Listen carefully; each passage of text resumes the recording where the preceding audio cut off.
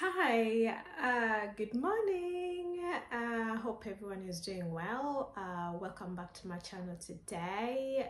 It's a very lovely day out there today. It's very sunny and I'm glad because I'm just at home. I've taken a few days, a few weeks off just to relax and take it easy during these the next 2 crucial weeks for my journey. So if you don't know anything about me, welcome to my channel.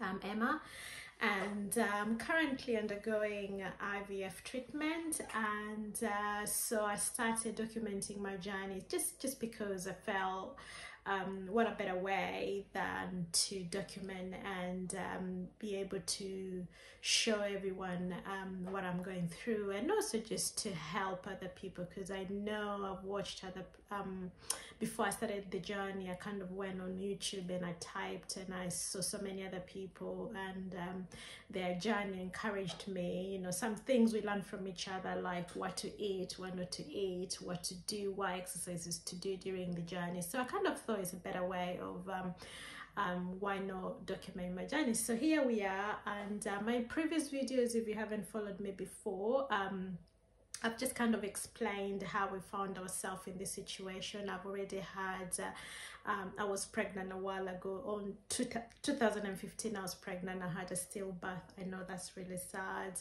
And then the same year, towards the end of the year, I was lucky enough again to fall pregnant, and then I had a miscarriage. So since 2016, literally, we've been trying and struggling to have to conceive. However, we are here now. That's where we found ourselves, because all along we've been trying and nothing has come, and here we are doing IVF. So I'll never change it for the world. This is an experience, it's a journey, and come with me and follow me. If you like my video, subscribe. I'll be updating everyone every week, or at least every few days, on how the journey is going. So where do we start? So this is my second week of my injections. So if you're going through IVF, you get, the main thing is about injections. And the main injection is called gonal. In my previous sorry about that, but in my previous video I might have pronounced it as gonod, but it's gonal, Gonal, gonal F. It's a type of a follicle stimulating hormone. So what that hormone does is literally it just stimulates the follicles inside, you know, every end of the month. Once you've shed your ovary, or once you've got your menses, then what happens is the new follicles starts growing. And in a cycle, in a menstrual cycle, there's so many different days. For so long, each hormones take over and does something different and does something different before it comes into ovulations. And then after ovulation, then you get your egg released, and then if you have, you know, if you're trying for a baby, that's the period of time when you two need to be, you know, getting on with it, and then it will meet the sperm, and then it will get fertilized. So in an IVF cycle, it's exactly the same cycle. However, what they do, they just kind of just take over that cycle and they give you the hormone. So what you're producing is a natural hormone.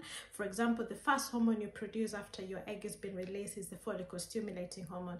It's in certain amount when you're producing it naturally, but when you're doing IVF, so they pump you more with more follicles. So you've got your natural follicles being produced, follicle hormone being produced, and then you got your follicle stimulating hormone, which you're pumping. So for me, I started with 150, they call it international units. So you're given a pre-filled pen with a with a follicle stimulating hormones, where you keep injecting yourself every day. So we had that for 5 days. So I injected myself for 5 days, and then I went in for my tracking appointment.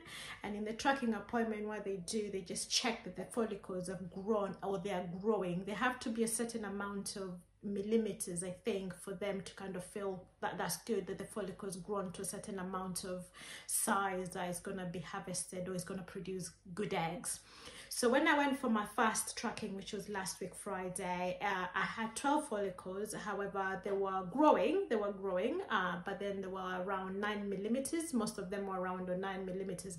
And when I looked, I think they told me they have to be above 10, you know, and above. So what they do after that. That's why it's really good to have tracking, because they can tell, and if it's not growing as fast as they want them to grow, then they kind of just increase your dosage. So I went from 150 to 225, and you cannot believe it, so I had my increment of my dosage on Friday, and I had another from the schedule. They give in our schedule, you have a schedule, and in that schedule you know what you're doing each week. So I already had my scheduled second tracking schedule on Monday, which was Monday after the Friday before. So they increased it on Friday to 225. So I had Friday, Saturday, Sunday, and Monday was another tracking, which was yesterday. We went, and I was so worried. I can't tell you, I was so worried, because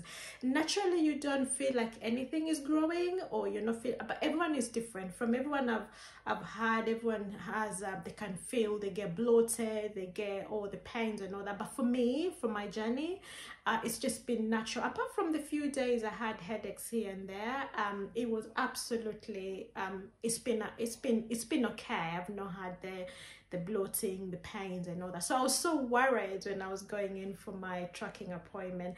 Anyway, that was yesterday. So I went for my tracking, and I'd already remember I've increased my dosage to 225, and oh my god, I came out and I was so happy. So they saw 8 good follicles out of the 12 that I did. They saw 8, and yeah, so that was really nice. And they had grown to a certain level in such a way that they were happy. So the big follicle was around 17 millimeters. So you can imagine, if you remember from before, my fast follicles were around 9. So within 3 days, they have literally grown up to 17 millimeters. So I had 8. However, because I have fibroids on my left ovary, she was not able to really look at the follicle properly. So I don't know if I've lost the other 4, or they're just hidden somewhere. So what she did is she recommended for me to have general anesthesia when I'll be doing my egg collection, so that they can be able to maneuver and manipulate, so that they can be able to see if they can find all the other follicles. So yes, I was so happy. And the follicles are measuring between 17. The smaller one is around 10, which is above the line that is recommended. So that was really good, guys. I'm so happy. What I did was I just made sure I ate well. I've been eating lots of fruits, all the antioxidants, lots of vegetables, grains, nuts, less exercise, as they say. Don't do any strenuous exercise, because any strenuous exercise, what happens is that you're taking away the blood supply that's supposed to go into the uterus and the ovary to nourish all that to the muscles, so that's why they say less strenuous exercise. So all I've been doing is I've just been doing lots of walks and stretches, yoga and all that. And hey, another thing also I think I can recommend is acupuncture. I'm very, very hot on acupuncture, and they say acupuncture really helps to just stimulates everything, and it helped to I think with my acupuncture lady, she said at each step they've got different type of treatment that they do. So the one I was doing at that time after my fast tracking was the acupuncture to stimulate the ovaries, and I believe in it. I believe it does help. So anything that can help you with your journey in IVF, I think is worth looking at. So that's where I am at the moment. So my tracking second appointment went so well, and I'm so excited, and I'm looking forward to my egg collection, which is gonna be on Wednesday. So keep up with me and check out my subscribe on my channel, and I shall let you know how my egg collection will go on Wednesday. So guys, have a good day. Bye.